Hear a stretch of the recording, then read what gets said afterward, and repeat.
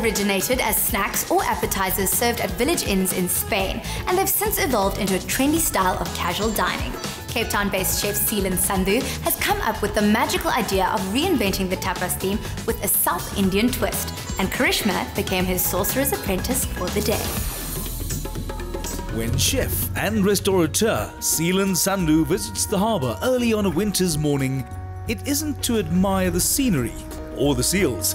He's there to inspect the catch that's just arrived and to make a selection for the specials of the day. It's a little bit of white stump nose and maybe about half a dozen of prawns. Awesome, Seelan. Thanks, sir. Cool. Seelan Sundoo has made quite a name for himself on the South African gastronomic scene. Equal amounts of talent and experience have allowed him to establish himself as one of the leading chefs in this country. Whether you have a palate for classical French cuisine or exotic spices tantalize your taste buds, Seelan does it all. I'm going to spend the day with him today as his apprentice to find out how all the ingredients come together in his life as well as on the plate. Shiny scales and gleaming eyes greeted Karishma when she joined the chef.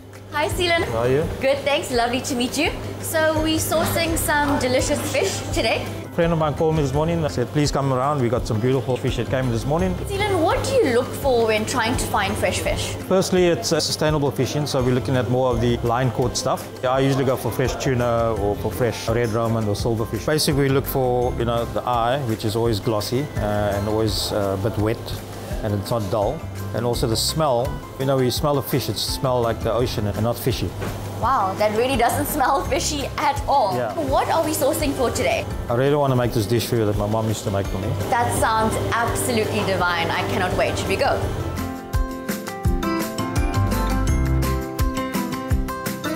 We've got our fresh ingredients. I'm so excited. I cannot wait to get cooking.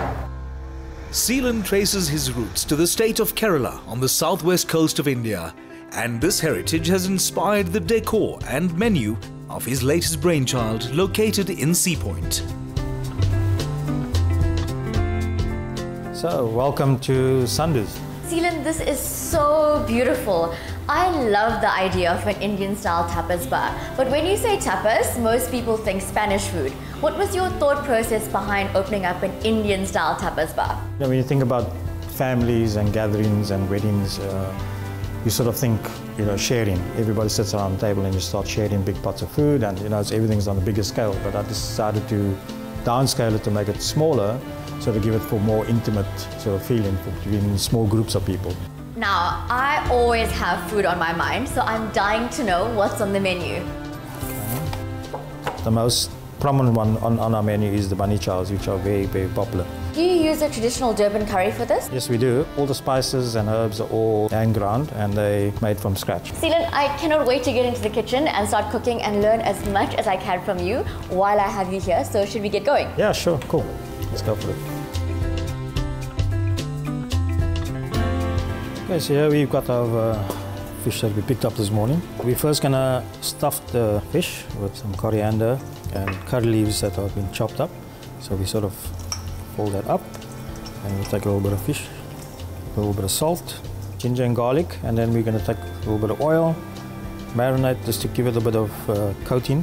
Then we put some turmeric, and we're going to put some char jeera as well. Please cut the lemon for me.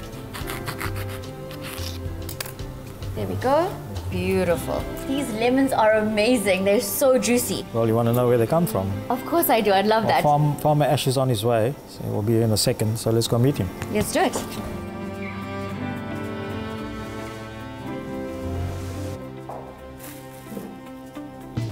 Ash, this is Charisma. Hi. How are you doing? He's Nice to meet you. an urban farmer. We got some beetroot, which we make with beetroot curry. Pineapple curry as well. We use coconut milk and a lot of different dried chili, which we have over here that Ash makes for us. Karishma, I think grab the chilies, and I'll grab the persimmons, and let's go. Sure. Cool. Seelan, this smells amazing. These flavors are working so well together. It's going to be a winner. Chef, thank you so much. I've learned a lot from you today, and now I can't wait to dig in, so I'm going to go take a seat. Pleasure, Karishma. While Seelan put the finishing touches to the white stump nose and prepared the plating, Karishma took a seat to enjoy the Dravidian tapas. Thank you. I will definitely How good does that look? Yeah, Karishma. That looks absolutely divine. What are these other two dishes here? That's your prawn bunny cha that we've worked up with the prawns we bought this morning. Divine. And this is the squid, and obviously the lionfish that we bought.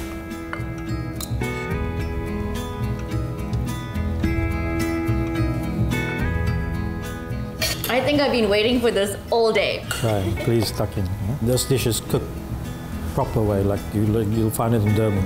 Now that tastes like home. The best taste ever. Chef, would you say this is your comfort food? It is definitely comfort food. What style do you enjoy cooking more? The classical French and Mediterranean cuisine or your spicy Indian food? I think I'm more close to the spicy Indian food. I love just the flavors, and you can play around much more with it. This was absolutely divine. Thank you so much for allowing me to spend the day with you. Please continue eating. Oh, I definitely will.